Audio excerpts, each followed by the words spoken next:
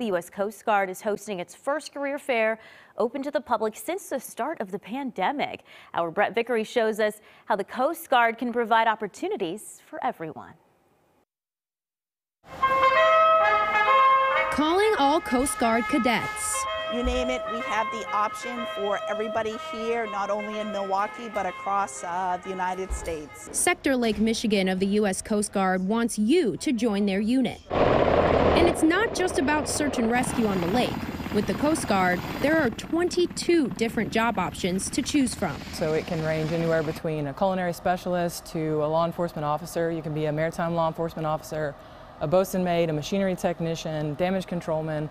So there's lots of different options for you. Petty Officer Amanda Scott has been in the Coast Guard for a decade.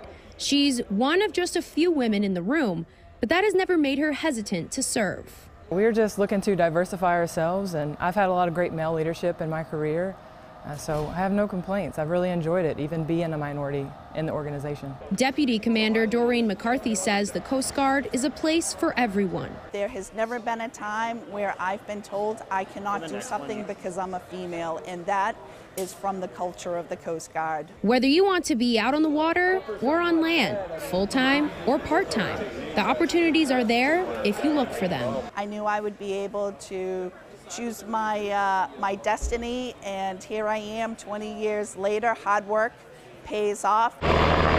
In Milwaukee, Brett Vickery, FOX6 News.